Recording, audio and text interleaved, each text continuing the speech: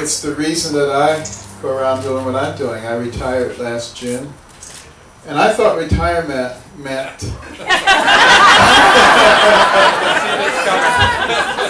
playing golf.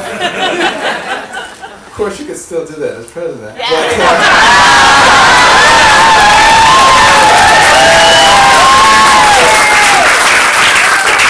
Playing the organ. In fact, I bought an organ. I was ready to really learn how to play it, learning some new languages. But you know, as I started thinking about my children and grandchildren, and I started thinking about all those patients that I've worked so hard on, I said, you can't just go put your feet up and leave them in this morass and let the country just go down the tubes the way it is going down the tubes right now. And all of us can do something about it. You know, I have always had an interest in helping people. I remember as a youngster, I used to love to hear stories about medicine, about doctors, and particularly I enjoy going to church and hearing stories about missionary doctors who seem like the most noble people on earth, traveling all over the world. Great personal sacrifice to bring not only physical but mental and spiritual healing to people. They seem to me like the most noble people on earth. I decided at age 8 that I was going to be a missionary doctor.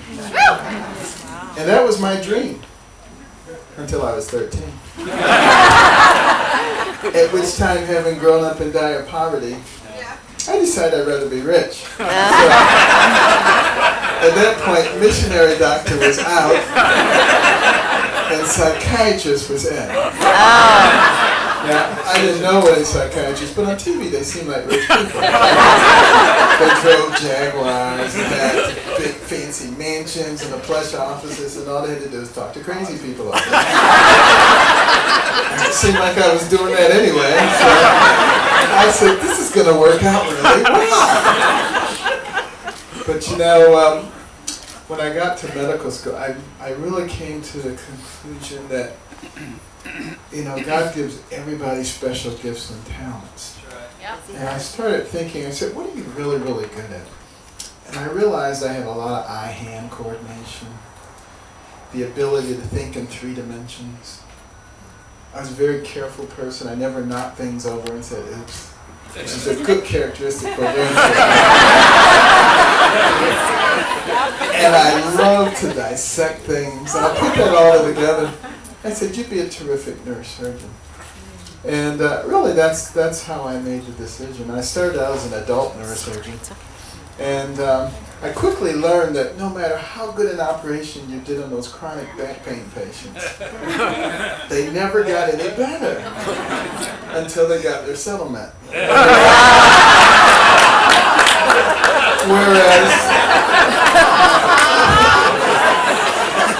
Whereas with the kids, with the pediatric patients, you know, what you see is what you get. When they feel good, you knew they felt good. When they felt bad, you know they felt bad.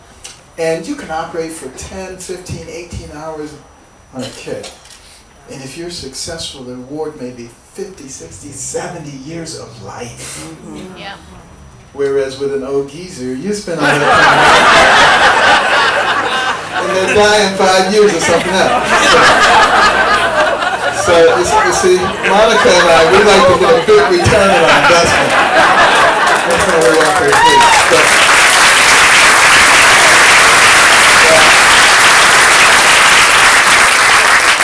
Obviously, I'm kidding. I like old people. I'm one of them now. But the fact of the matter is, we are very concerned about the young people. We are very concerned about the next generation. There was a time in our country where our leaders were concerned about that. Do you realize the last time we had a totally balanced federal budget with no federal debt was during the time of President Andrew Jackson? That's how long it's been. We can do better than that. $17.5 trillion national debt. Think about that.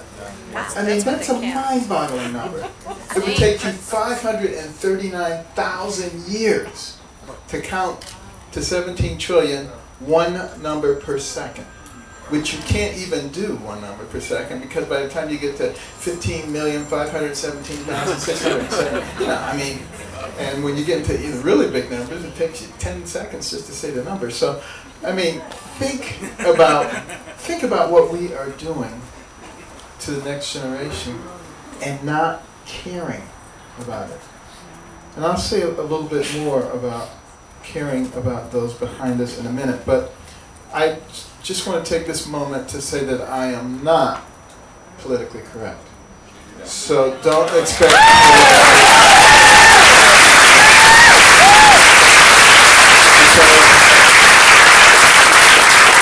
because I think political correctness is a scourge on our society. It is anti-American. You know? People came to this country from all parts of the world trying to escape from people who said, you can say this, but you can't say that. You can live here. You gotta buy this. You got. Hey, come on, give me a break. Does that sound like America to you? And the problem is, we're allowing it because we are not standing up to it. We are not being vocal. And political correctness is designed to keep you silent while they change the underlying fabric of this nation. And we can't really stand for that. No, we can't. You know, and that's why they hate me so much when I speak out, because I'm not going to be shut up by them.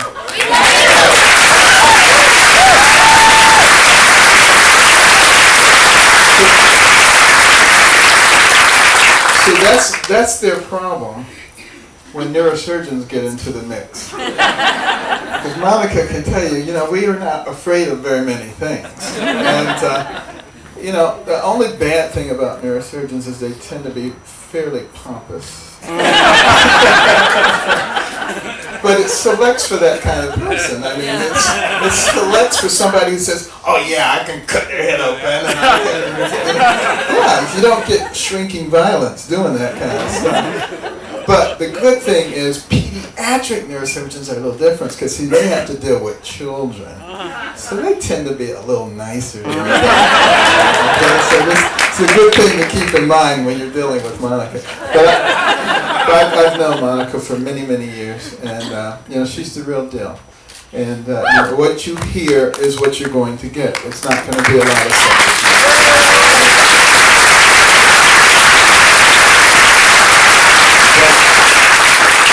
But let me get back to this whole PC stuff. One of the real goals of the secular progressive movement is to fundamentally change who we are as Americans. Yeah.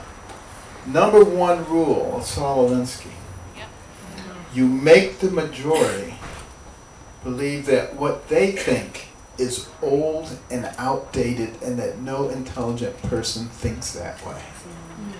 And what you believe is the only thing that enlightened people believe.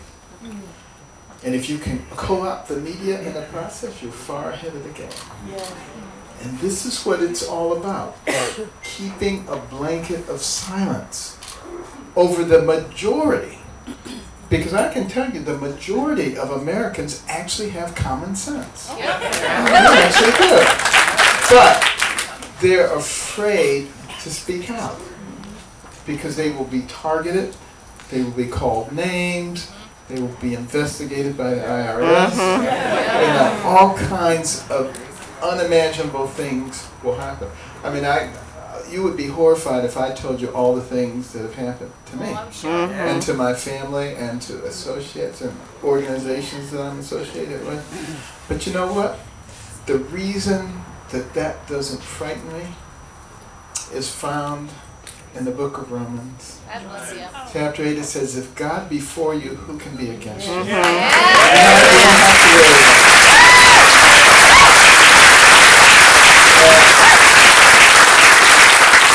You know, there comes a time when people with values simply have to stand up.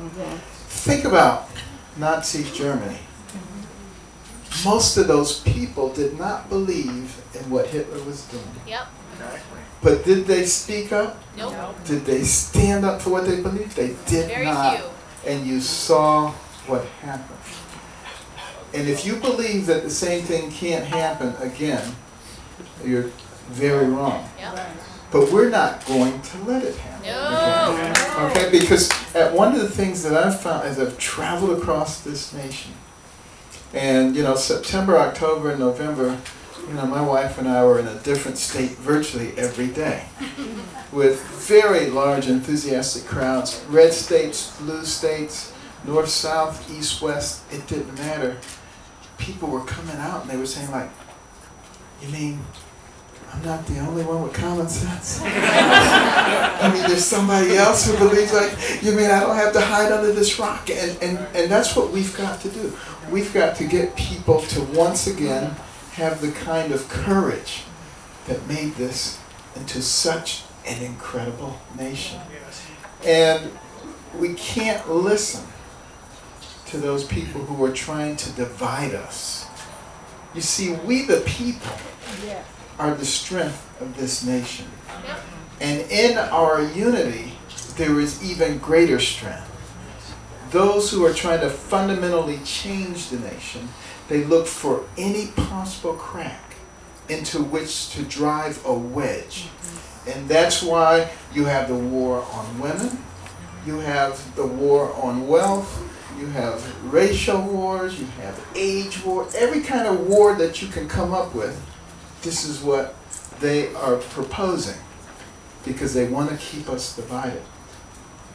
I have a news flash. Because you disagree with somebody on an issue does not make them your enemy. Okay? This is what we have to understand. And in fact, I'm fond of saying, if two people agree about everything, one of them isn't necessary. And I think everybody's necessary.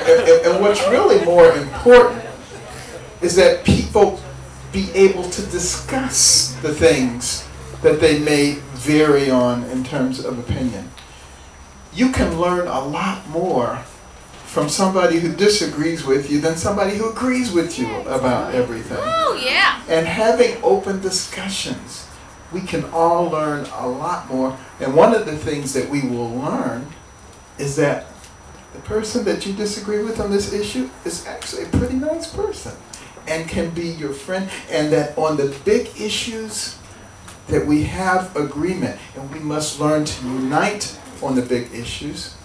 On the peripheral issues, leave them out.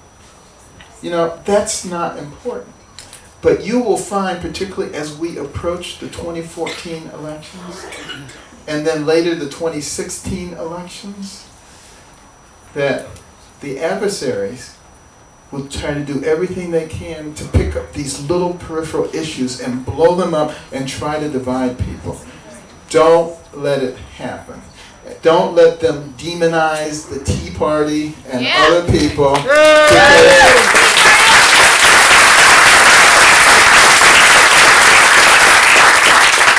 I'll tell you that the Tea Party is no big, complex, organized system. The Tea Party are ordinary Americans from all backgrounds who say, excuse me, don't we have something to say about how our government is run? Yeah, right here. And that's it. That's all they are. And that's who, we just need to work together to make sure that those people who believe differently, and I'm not saying that they're bad people, but there's a group of people who believe that we should be government-centric and not people-centric. And that was not the original intent of this nation. No, it wasn't. This was a great experiment to see if it would be possible for a country to remain focused on the rights of its people. Yes. And it had been something that was very, very difficult in the past. And that's the reason that our founders, they were very smart people. They were eclecticists. They looked at this government from the past and this one, and they picked out all the good things from amongst them. And they tried to put together something that would keep us focused. For instance, by putting together a divided government, separation of powers. Now, in recent times, a couple of the branches have forgotten that they can oppose an imperial executive branch. But I think they may be starting to wake up a little bit. Last week when with this Little Sisters of Mercy, they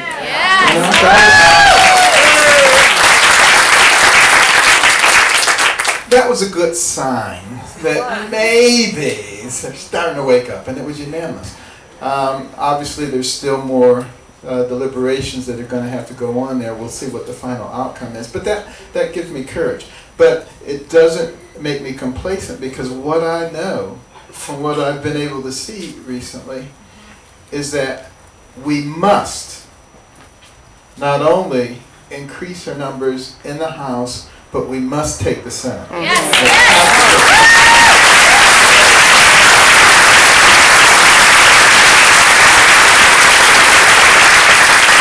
Because Harry Reid is an obstructionist. Okay? And they don't do logical things. Everything they do is done politically. This whole healthcare thing, it was done politically. It was a political thing.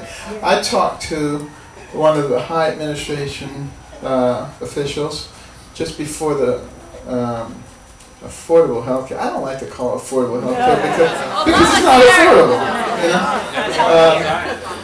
I don't want to say what I really think about it, but at any rate, I said, first of all, there are some things in here that are reasonable. Lifetime limits and pre-existing diseases. And I said, there are some things that are reasonable. And I think that if we discuss these things, there can be a coming together of the minds. And we can start small with things that we agree with and then build logically together, since healthcare is something that affects everybody. And isn't this a republic type of a democracy where there's representation of all the people and not just a particular segment? And I said, if in fact you push this through on a one-party basis, you will lose the House, you may lose the Senate, you're going to create enormous chaos, you'll never get any cooperation.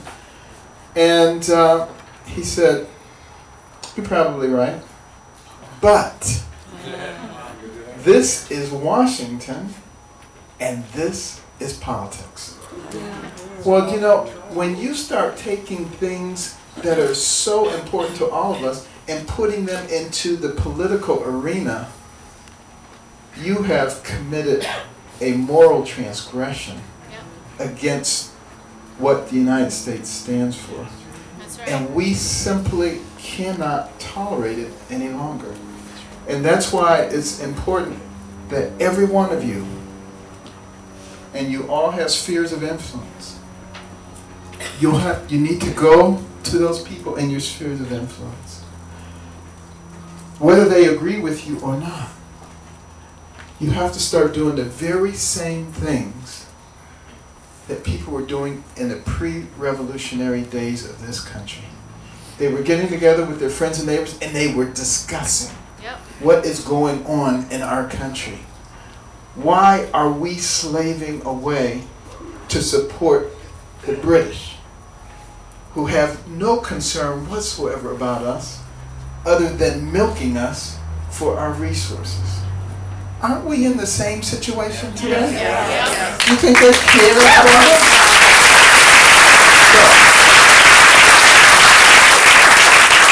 And that's why it's important to get together and to talk. Whether people disagree with you, whether they agree with you, talk. Talk about what do you want to leave for the next generation. What do you want for yourself? 10 years from now, 20 years from now. Talk about what this nation is. Talk about the fact that in 1831, when Alexis de Tocqueville came here from France to study America because the Europeans were just so fascinated. They said, how can a nation barely 50 years old already be competing with us on virtually every level? That's impossible. Nothing like that has ever happened in the history of the world. And he was going to come over here. He was going to dissect everything. He was going to figure out what it was or what it wasn't. And he looked at our government. He was duly impressed with the efficiency of our government. Now, this was a long time ago. And then he said, well, let me look at their educational system. And he was blown away. Anybody finishing the 2nd grade was completely literate. They could read the newspaper. They could have a political discussion. They could tell them how the government worked. You only found that with the aristocracy in Europe. And when you stop and think about it, and you think about how rapidly this country expanded, a lot of it had to do with the fact that we had well-educated people. I mean, how in the world were those early settlers able to push across a rugged and hostile nation from one ocean to the other? It was because they knew how to build roads and structurally sound bridges and containment facilities and dams. They understood principles. They knew how to invent things when a problem came up. That's why that education is so valuable.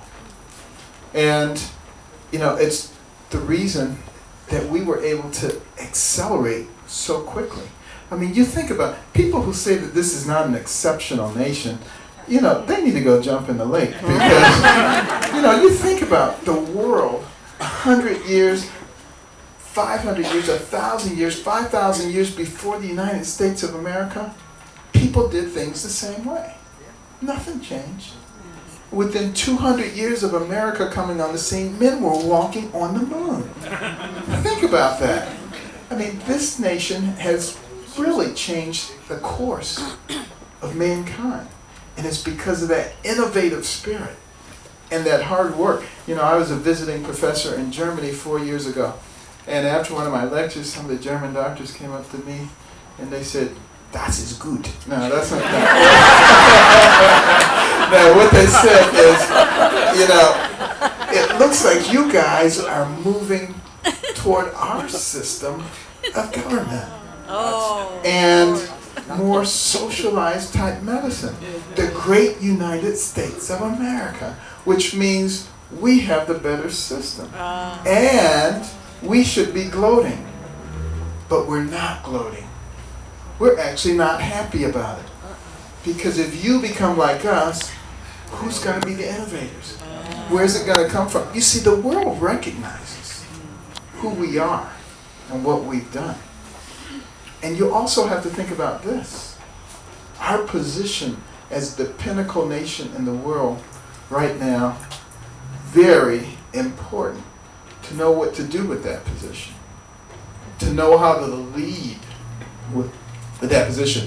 When the pinnacle nation does not lead, the rest of the world becomes like a classroom of rowdy kids with no teacher. And all kinds of things begin to happen.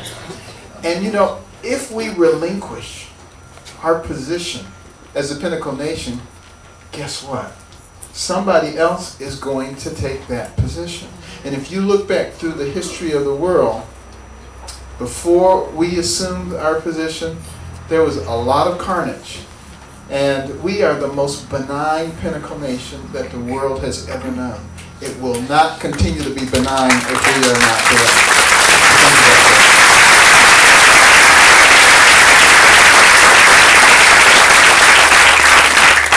So I think what we're going to have to start thinking about is how do we solve these problems?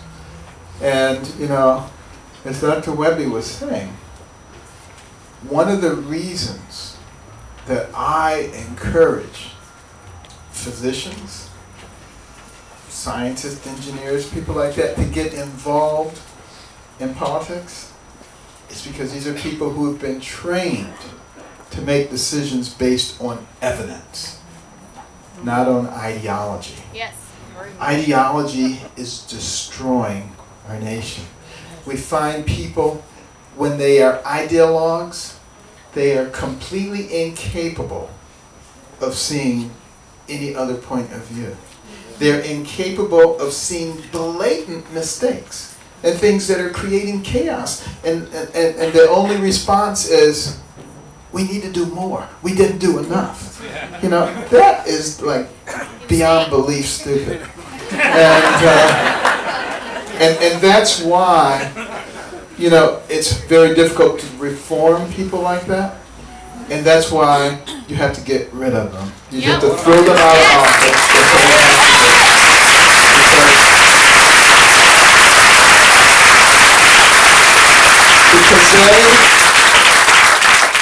Because they don't represent common sense. Yep.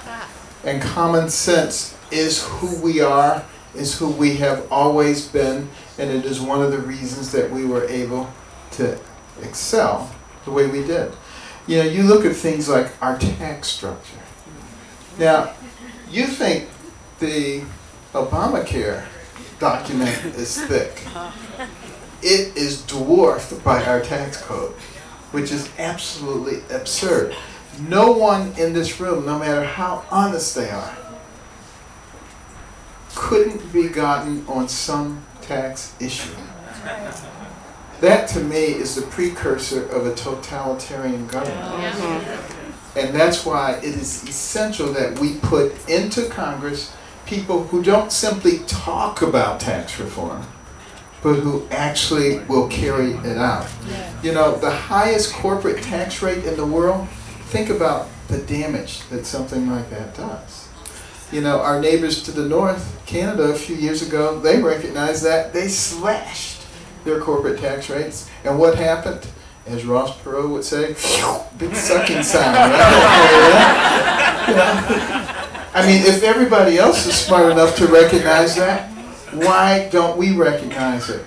I'll tell you one reason. Ideology. We're ideologues.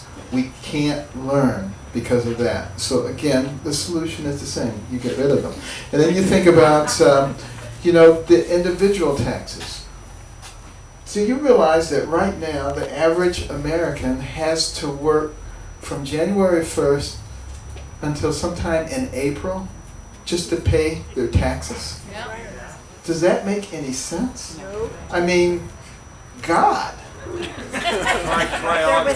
said that he only wanted 10%. I mean, give me a break.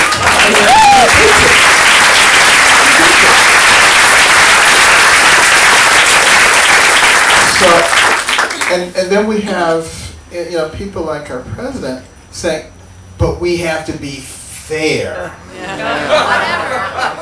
Now, I don't quite understand his definition of fairness if half the people don't pay any federal taxes, but they get to vote on how much the other half pays. How is that fair? Does that make any sense whatsoever? So, having said that, I predict that in 2014, November, there's going to be a massive victory and a return to common sense. However,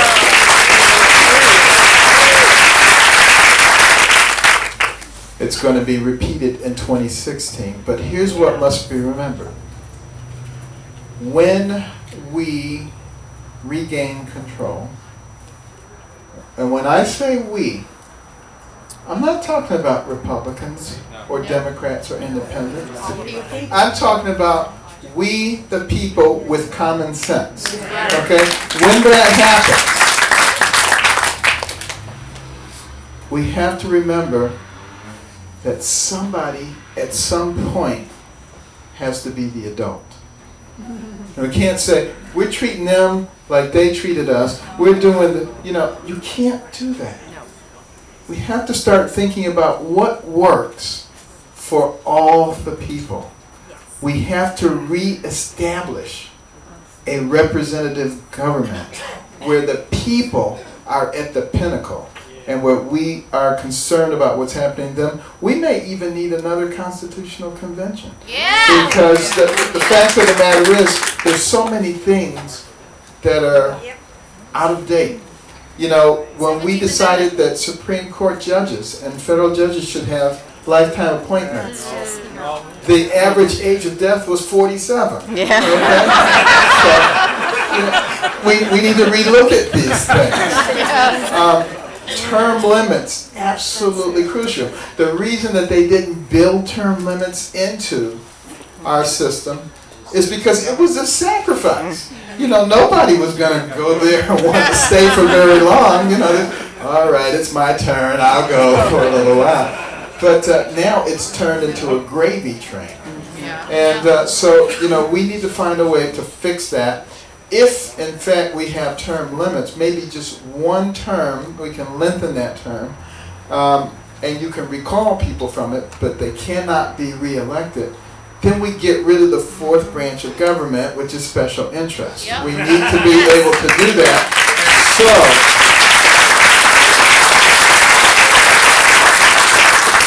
and that way the system begins to work the way that it's supposed to work. And that's really all that we want. We want a system where every American has a fair opportunity. We do not want a government where the government picks and chooses the winners, where the government picks and chooses the laws that it wants to enforce, where the government has its finger in every aspect of our lives. When we're talking about your health and health care, that is the most valuable thing that you have. You know, when I was an intern at Johns Hopkins and I would walk around those wards and I would see these very important people, CEOs of big corporations and presidents of organizations and crown princes and queens of nations dying of some horrible disease. Every single one of them would have gladly given every penny and every title for a clean bill of health. You begin to realize what your health means. And do you really want to turn that over to the government, to a bunch of bureaucrats? You know, think about it. And you know, every free society, go back and study free societies that have turned communist or socialist. And you will see two major things occur. First of all, they have to get rid of God. Because they don't want somebody or some other system saying what is right and wrong. They want to be the ones that say what's right and wrong and make all the determination. And secondly, you take control of healthcare. Because you want the people to be dependent on you. So you're the authority and they're dependent on you. And we simply have to understand what is going on. It's subtle. The enemies of this nation realized that our military was too strong to overcome, although it is weakening by the day. But it would be much easier to have it destroyed from inside, to fundamentally change who we are. Now, I don't know, and I certainly don't believe that all of the people who espouse big government are part of some conspiracy. But I think some of them are. I think some of them actually want to bring this country down. And they hate the United States. They think that, you know, we're evil, and they always bring up slavery, they bring up Vietnam, they bring up other kinds of things. Well, I will tell you, if you go back through the history of the world, you will see that there was never a perfect nation. And I think of all the nations, you know, we have a pretty good record. And have we made mistakes? Absolutely we made mistakes. But you learn from mistakes. That's the key. That's how you make progress. You know, why do they call cleaning formula 409 409? The first 408 didn't work. But, you know, you learn from those things and you move forward. That is the key to progress. And really, what is success? You know, is it a big house? Is it a lot of money? Fancy cars? Not really. I think it's taking the talent that God has given you and using that to elevate the people around you. Yeah. That's what motivates me.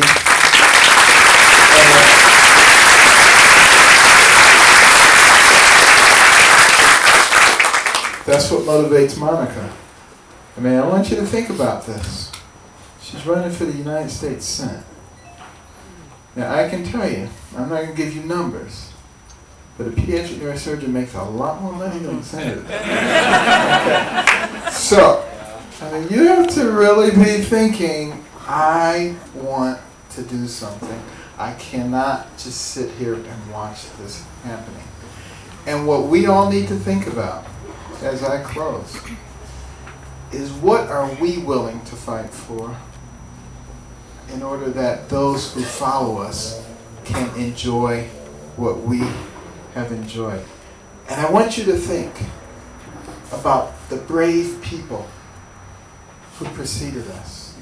I want you to think about George Washington's ragtag army who didn't even have boots, and how they were able to defeat the most powerful empire on earth.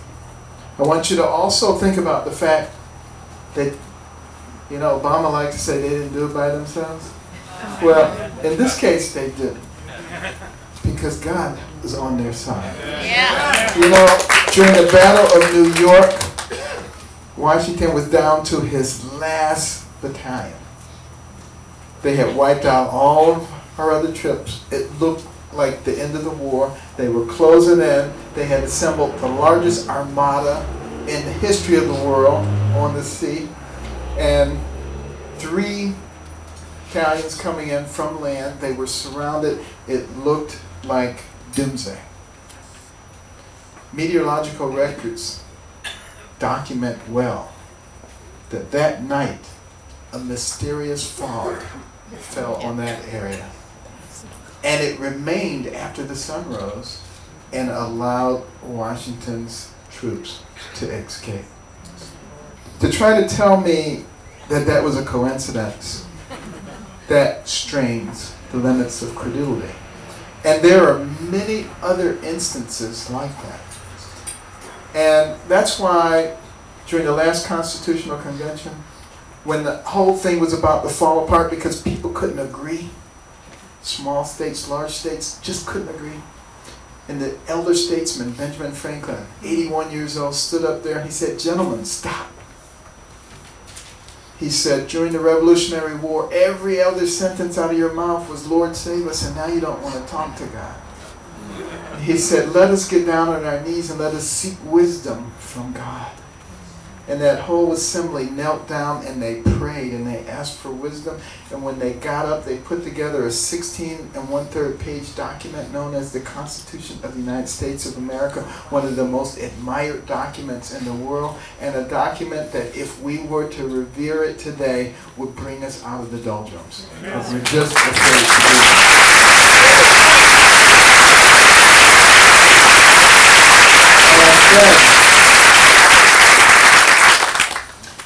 Think about people like Patrick Henry, who said, "Give me liberty or give me death." Nathan Hale, a teenage rebel and a spy for us, about to be executed by the British. He said, "My only regret is that I have but one life to give for my country." Think about all of those soldiers during World War II, storming the shores of Normandy, being mowed down with machine gun fire by the enemies. Did they turn back? No. they stepped over the bodies of their slain comrades. And they continued up the hill and they overwhelmed the enemy. And they did that for us so that we could have a land that was free. Think about our soldiers all around the world today. Think about those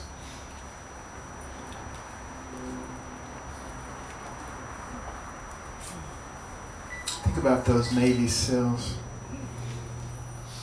at Benghazi who, against orders, went to that compound and fought so hard they got a lot of those people out. And they were absolutely certain that we had their back and that help was coming. And little could they have known that they had been written off, that we weren't coming to help them. Is that the America that we grew up in? Is that the America that we know? That is not the America that we want to pass on to our kids. But it's going to require courage from all of us. And when you sing the last stanza of our national anthem,